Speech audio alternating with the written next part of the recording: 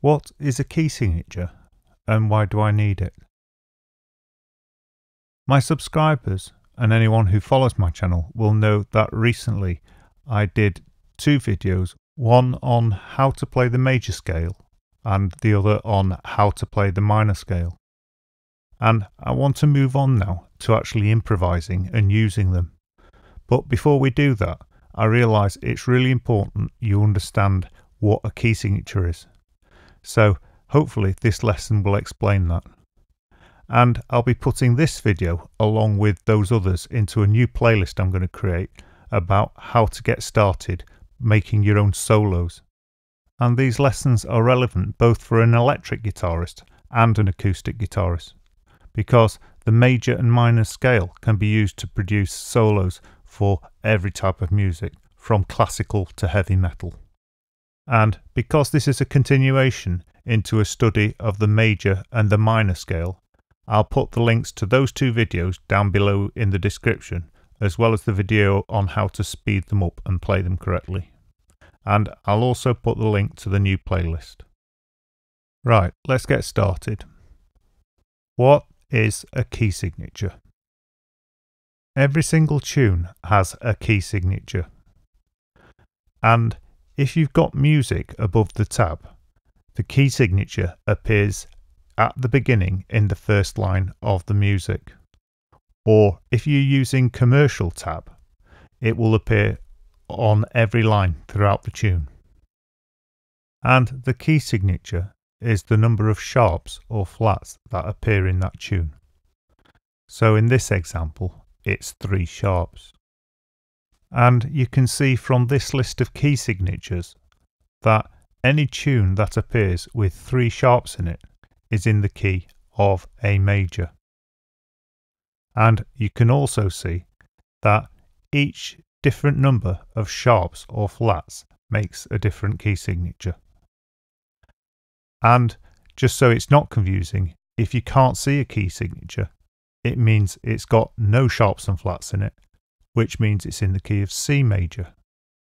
And when we say something's in the key of, what we mean is it's based round the major scale of. So something in C major would be based around the C major scale, and something in A major would be based around the A major scale.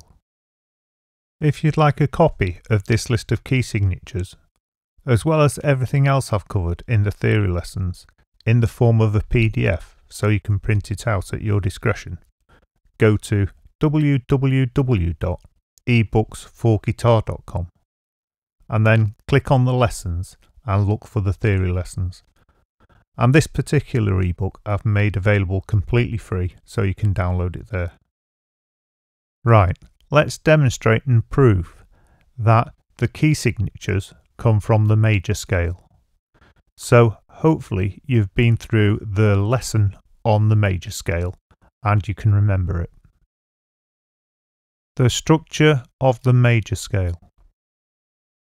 To prove that the key signatures come from the major scale, the first thing we need to do is understand the structure of the major scale. Now, for most Westerners, you're more or less pre-programmed with the sound of the major scale from a child, as most nursery rhymes are based around the major scale, and virtually everyone learns the major scale in the form do, re, mi, fa, sol, la, ti, do. Most of the people watching this video then should be fairly familiar with the sound of the major scale.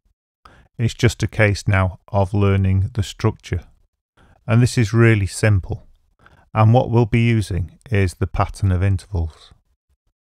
And this can be made up of either tones and semitones, or just semitones. For a guitarist, it's probably easier to remember the pattern for the major scale in terms of semitones, because a semitone is just a fret gap. So, the pattern for the major scale is 2, 2, 1, 2, 2, 2, 1. We can demonstrate this on the guitar using either the bottom E string or the top E string. I'll be demonstrating this on the bottom E string.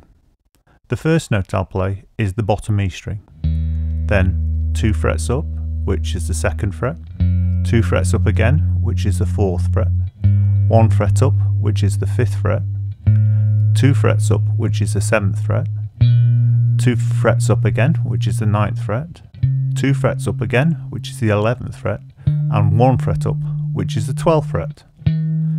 I'll do that again more quickly. Open string, 2, 2, 1, 2, 2, 2, 1. And again without me stating the numbers.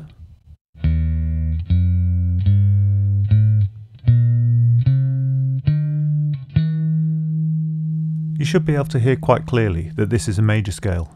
It is in fact the E major scale. The reason this is an E major scale is because the scale gets its name from the first note that's played, which is the root or the tonic. In this case, it was the open E string. So when we played the G scale, we started on the 3rd fret of the bottom E string, which is the G. And this rule will always remain true. So if you played the same pattern in the 5th fret, it would be an A major scale. If you were to play the same pattern in the 7th fret, it would be a B major scale. And if you were to play the same pattern in the 8th fret, it would be a C major scale. Now, when you play this scale in different positions on the neck, one thing you can't see is the fact that you're playing a different number of sharps and flats every time. And it's important that I demonstrate this to you. So in order to do that, I'm going to use a piano keyboard. Now, I know many of you aren't familiar with a piano keyboard. However, with a piano keyboard, the white notes are the natural notes, and the black notes are the sharps and the flats. Therefore, it's really easy to see when you're playing a sharp or a flat, because you'll be playing a black note. So the first scale we'll use to demonstrate this pattern works will be the C major scale. So we'll start on a C and use the pattern 2-2-1, 2-2-2-1. So let's do that. First note, C. Then we go up 2, so we skip the black and play D. We go up 2, we skip the black, play E. This time we go up 1 and there is no black and play F. Up 2 to G. Up 2 to A. Up 2 to B. And then up 1 again to C. You'll notice again there's no black. So you'll notice here, when playing the C major scale, we didn't need to play any black notes. And this isn't an accident. The piano, or the keyboard, is quite a late instrument in the development of musical instruments, so it was actually designed around this pattern, which really demonstrates how important the pattern is. Something else it's important to point out at this time is, if we look at the key signature of C major, you'll notice there are no sharps and flats listed there. And this is the reason why, because when playing the C major scale, we don't land on any sharps and flats. And any tunes in C major are based on the scale of C major, and therefore they don't have any sharps and flats in them. Let's demonstrate this again, starting on a different note, but using the same pattern, 2-2-1, 2-2-2-1. This time we'll start on D. So play at the D, then we move 2 to E, then 2 up from here we land on an F sharp, which is the black note. Then it's 1, so we land on the G, then 2, so we land on the A, 2 again to the B, 2 again to a black note, which is the C sharp, and then 1 back to the D. Now, if we go back to the key signatures and have a look at the key signature for D major, you'll notice it has 2 sharps. And this is what we've just demonstrated, the fact that we needed to play the F sharp and the C sharp. So every tune that's in the key of D major is based on the D major scale, and therefore you will always play the F sharp and the C sharp. Right, let's demonstrate this one last time. This time we'll go up to the E and do the same pattern, 2-2-1, 2-2-2-1. So starting on the E, we do 2 up from there and we land on the F sharp. Then we do 2 up from there, we land on G sharp. Then 1 puts us on A. Then 2 from there is B. 2 up from there is C sharp, then 2 up from there is D sharp, and finally 1 up from there is back to the E. If we look at the key signatures now, you'll notice that the key signature for E major has 4 sharps in it. Therefore, all tunes with a key signature of E major are based on the scale of E major, and you should always play the F, G, C and D as sharps. In conclusion then, the key signature tells us which major scale the tune is based on. And every single tune you play has a key signature. And this shows you just how important it is to know the major scale and to understand key signatures. But not only that, having even a slight understanding of key signatures can really help you when you start to write your own solos or even compose your own music on the guitar. And with these courses I'm putting on YouTube, that's going to be the eventual goal. It would be really excellent if all the students who are following these courses on YouTube could eventually write their own music and write their own solos and play them all really well.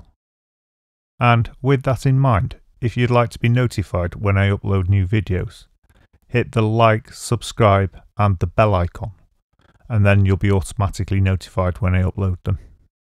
And if you're new to this channel, you can find all the courses I've done in the form of playlists so you can go through them easily. And you can also find them at www.ebooksforguitar.com, and there you'll find them categorized and easy to follow. And all the ebooks are there so you can view them for free online. Thank you very much for watching this video, and I hope to see you again.